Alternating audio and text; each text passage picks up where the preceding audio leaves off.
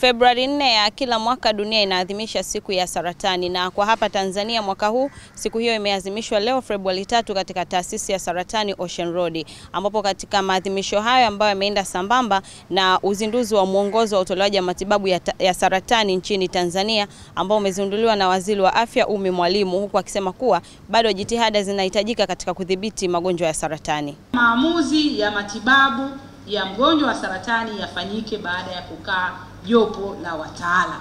Lakini la tatu, mfuko wa taifa wa bima ya afya uhakikishe unatumia mwongozo huu katika kuweka vitita vya huduma za saratani hapa nchini, kwa sababu katika ile standard treatment guideline yetu kuna baadhi ya dawa za kutibu saratani hazikuanzishwa.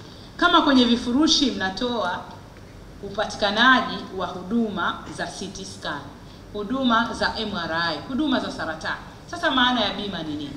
Kwa hiyo ni bora umwambie mtu aongeze bei, lakini ili ukipata saratani utapata matibabu. Mwongozo wa matibabu ya saratani uliozinduliwa hii leo utaanza kutumika katika taasisi ya saratani ya Ocean Road kama sehemu ya majaribio kwa kipindi cha miezi 6.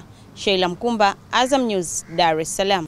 Tuangalie basi aina za saratani ambazo zinaongoza hapa Tanzania kwa mujibu wa takwimu za mwaka 2019 kutoka taasisi ya saratani ya Ocean Road. Saratani zinazoongoza kwa wanawake ni saratani ya mlango wa kizazi ambao ni 47%, saratani ya matiti 16%, saratani ya utumbo mkubwa na mdogo 5.8%, na saratani ya koo ambayo ni 5.3%, saratani za kichwani na shingoni ambao ni 4.2%. Saratani zinazoongoza kwa wanaume: saratani ya tezi dume ambayo ni 23%, saratani ya koo la chakula ambayo ni 16%, saratani ya kichwani na shingoni 12%, saratani ya utumbo mkubwa na mdogo ambayo ni 11.4%, na saratani ya matezi ambayo ni 9%.